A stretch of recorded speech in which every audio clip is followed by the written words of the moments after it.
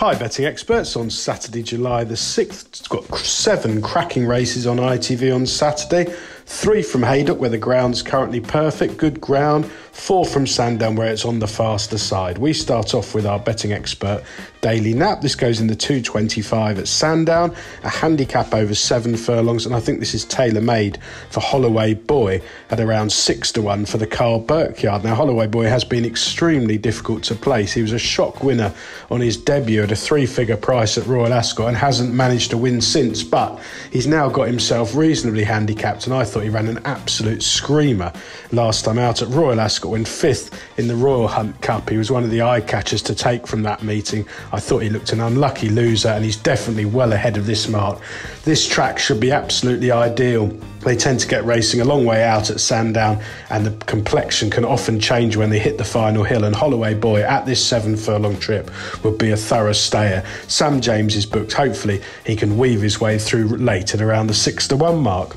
Our betting expert value angle selection goes in the 240 at Haydock. It's the Group 2 Lancashire Oaks, and I like the claims here of Lady Boba from the Rafe Beckett yard. Now Beckett's had a fantastic season, maintaining a pretty good strike rate throughout, and Lady Boba looked one of the more interesting 3-year-olds to follow in this fillies and mares division this season, and she confirmed that. She was very well backed over this course and distance on her reappearance, and looked an unlucky loser under an ill-judged ride from Ross Orion, things that don't happen too often. She really should have won. She was cruising all over them, didn't see any daylight, and then had to be switched out before flying home. I think she'll reverse the form with the winner that day. There's loads more to come from her. I think she'll like this decent ground. Again, I think 4-1 is more than fair.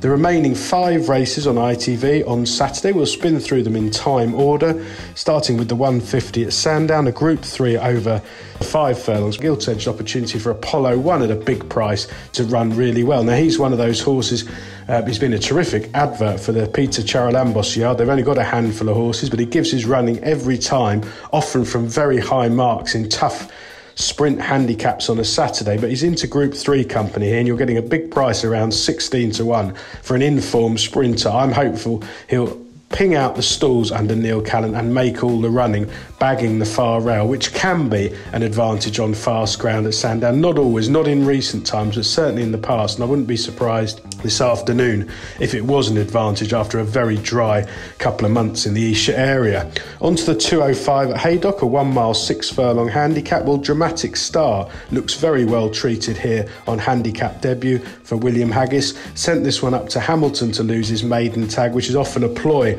of the Haggis yard, and Sir Mark Prescott uses it as well.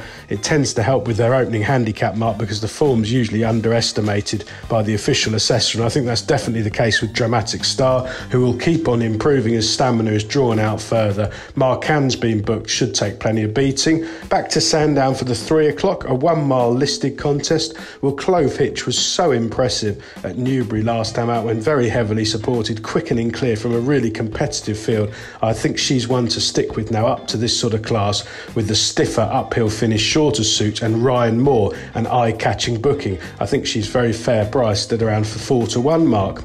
Back to Haydock for the 3:15, one of those handicaps, the old Newton Cup over 1 mile 4 that's got a long history, and I like Chillingham here from the excellent Ed Bethel yard. Now this one has run 3 times this season, as has improved gradually on each occasion. I suspect this valuable Saturday prize has long been the target for his excellent connections, and Chillingham should go really close with any luck in running. And finally, the day's feature at 3:30, 8 runners for the Coral Eclipse, a Group 1 over 1 mile 2, a fantastic race, perhaps a little bit lopsided this year. Every each-way thief in the country will be looking to have a bet with the dead 8 runners, but I do think from a selection point of view, City of Troy should be extremely hard to beat. I was one of the doubters before the Derby. I was amazed how badly he ran in the 2,000 guineas, but we always underestimate how what a genius Aidan O'Brien is, and he had him right back to his best to win the Epsom Derby in very impressive style in what was a messy race with loose horses running about. Moore, sure to be very positive. I'm not worried about the drop back to 1 mile 2 at all. I suspect he'll have City of Troy in first, second or third throughout, kick for home a long way out, and I'll be very surprised if he doesn't win by quite a wide margin. Best of luck with all 7 ITV races on Saturday, betting experts.